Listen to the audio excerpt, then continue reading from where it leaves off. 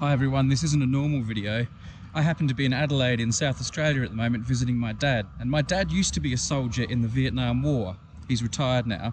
And one of the things he does in his spare time is help curate exhibitions at a museum, the Army Museum here at the Keswick Barracks in Adelaide. And he's been working on some little Vietnam exhibitions. I'm coming to visit him today just to have a look. I thought I'd show you too. All right everyone, here's my dad.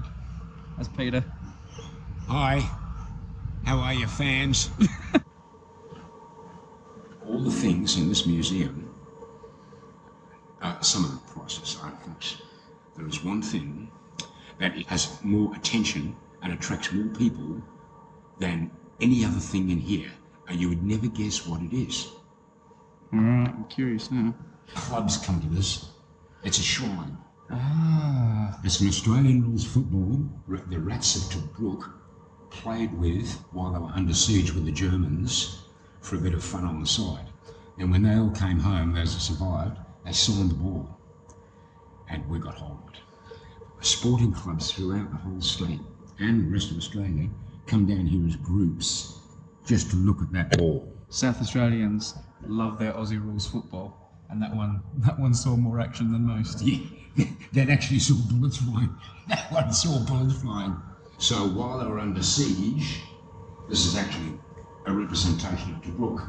While they were under siege and Rommel was pummeling away at them, they were in tunnels scuttling from building to building, and Rommel called them, "We can't get rid of those rats." So typical Australian humour, they decided to call themselves, "We are the Rats of Tobruk."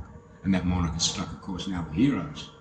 And when they managed to get some respite from the shelling, they had the football and they took it out and they played it back and forward between their pits and guns. And crowds of people had to gather around here, and I couldn't believe it when I saw it. And there were actually guys in their 20s, late 20s, early 30s. They were footballers from all over the state. They had their little come-downs in Adelaide, had their lunch, they come down to look at the Tobruk footy. So that is looked at more than anything else, and it's not a weapon.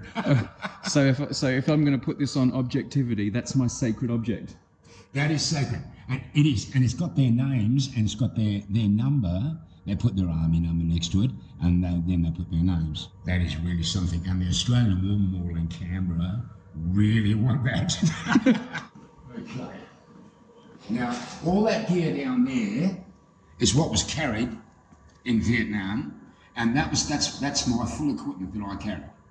So I've got the full pack, my hat, the rifle, the M16 rifle, all the equipment that I put around my body.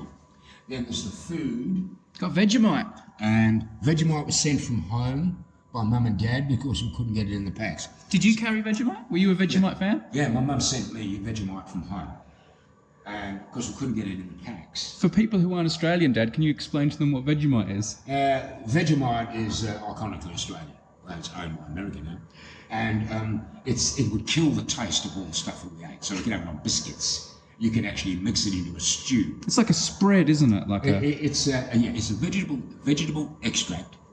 It's got a secret component, I suppose. But all kids in Australia were brought up on Vegemite on toast for breakfast, as you were, Brady. Hmm. And then there were the little cans of food. So there'd be tuna, there would be potatoes and gravy. The tubes were condensed milk and jams. That's a little cooker that we had that we folded out, and we could cook rice, curried rice over on that. Zippo cigarette lighter. Every soldier had a Zippo cigarette lighter. That's a homemade stove that I would make out of an empty can. So I had 2 cooking stoves, and that would boil my water for my brew of coffee or tea. That whole lot in the old money weighed 60 pounds, the whole pack. And it was backbreaking, absolutely backbreaking. How much ammunition did you have to carry? I carried 6 magazines of ammunition for that rifle. That's 20 bullets in each, so it was 120, plus 20 on the rifle, so I had 140 bullets for that. The lightest equipment that I carried was that M16 rifle, which is basically made of plastic. Did you have grenades? 2 hand grenades and 2 smoke grenades. That rifle up the top there is the Australian Army infantry rifle used in Vietnam. It's called the SLR, one of the finest rifles in the world. The majority of soldiers in Vietnam carried the SLR rifle. But you had an M16. I had an M16 because I was a dog handler and I had to have something light, and it was also fully automatic. This one here is the back part of an SLR that was hit by a bullet. The actual bullet went through back behind the sights there. This is an M16, the rifle that I had, is a magazine that was hit by an AK-47 bullet that went straight through it. This is the barrel of an SLR, and an AK-47 bullet went straight through the barrel. So these are all bits of guns that were hit by bullets? They're a real thing. Yep. Were the people carrying those weapons... They're okay. They brought the bits and pieces back. They all survived? Yeah, as far as I know, they were okay.